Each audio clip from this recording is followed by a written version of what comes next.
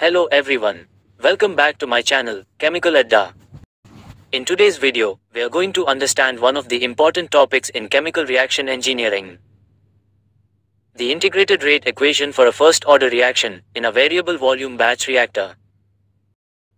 Before we get into the equations and their derivations, let's first take a moment to understand what a first-order reaction is. So, in first-order reaction, the rate of reaction is directly proportional to the concentration of only one reactant. Hence, consider the reaction, A gives product. Therefore, for first-order reaction, the rate of disappearance of reactant A can be written as minus RA is equal to KCA, equation number 1.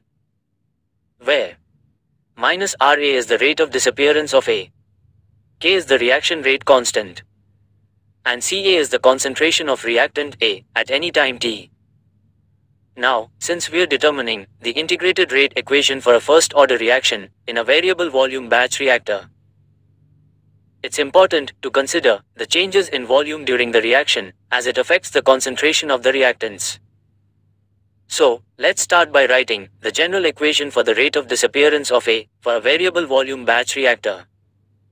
So, we can write minus RA is equal to minus 1 by V into dNA by dt is equal to KCA.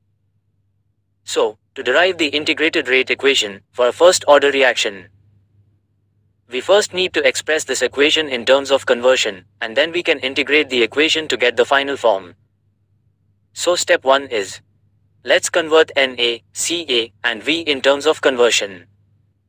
So as we know, the number of moles of reactant A at any time t is given by Na is equal to Na0 into 1 minus Xa, where Xa is the conversion of reactant A at time t, and Na0 is the initial moles of A.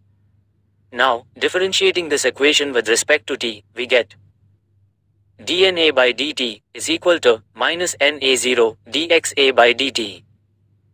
Next, as we know that the concentration of reactant A at any time t is Ca is equal to Na by V.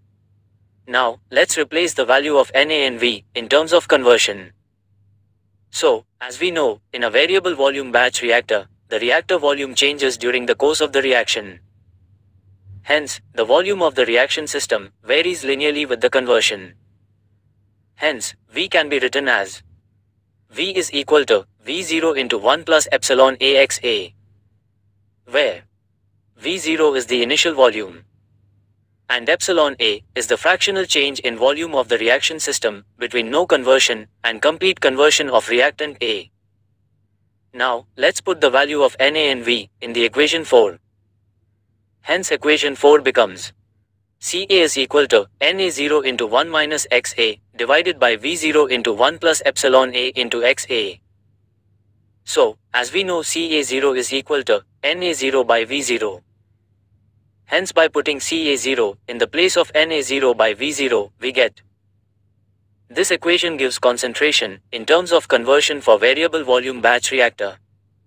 So, now we have three equations: dNA by dt, V, and Ca in terms of Xa. Now, step 2, where we substitute the value of V, dNA by dt, and Ca into the rate equation, that is equation 2. So let's put the value of V from equation 5, dNA by dt from equation 3, and Ca from equation 5 in equation 2. After doing so, equation 2 becomes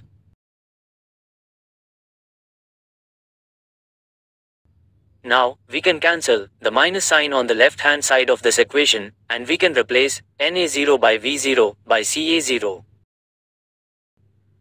Hence we get. Now, we can see that both sides of this equation have a common term, 1 plus epsilon AXA, which we can cancel out from both sides.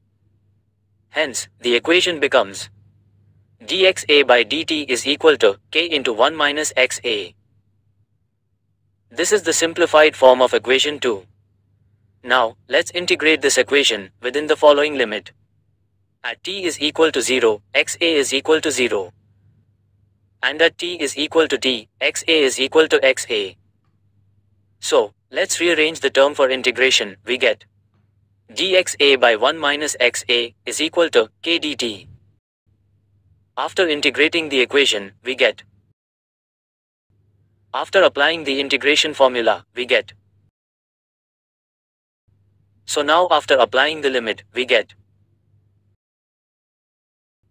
After solving this equation, we get minus ln1 minus xa is equal to k into t. Hence, this is the integrated rate equation for the first order reaction for the variable volume batch reactor. But as we know, in variable volume batch reactor, volume of the reaction system varies linearly with conversion. Hence, we have V is equal to V0 into 1 plus epsilon AXA. From this equation, let's find out the value of XA. Hence we get V by V0 is equal to 1 plus epsilon AXA.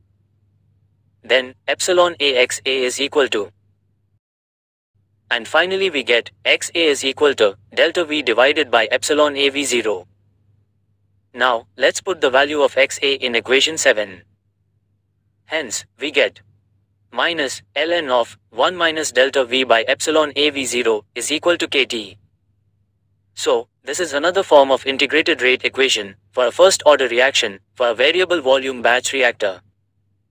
Now, let's conclude this topic. So, for a variable volume batch reactor, there are two forms of the integrated rate equation for first order reactions.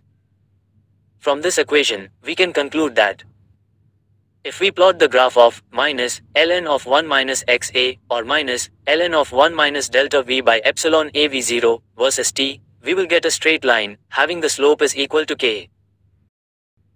So, that's all for today's video. I hope you found this explanation of the integrated rate equation for a first order reaction in a variable volume batch reactor helpful. And, if you haven't watched the previous video on the integrated rate equation for a zero order reaction in a variable volume batch reactor, make sure to check it out for a better understanding, or you can find the link to that video in the description box below. So keep watching. And, don't forget to like, share, and subscribe for more chemical engineering content. Also, feel free to comment below for more content suggestions. Stay tuned for more amazing topics, and I'll see you in the next video.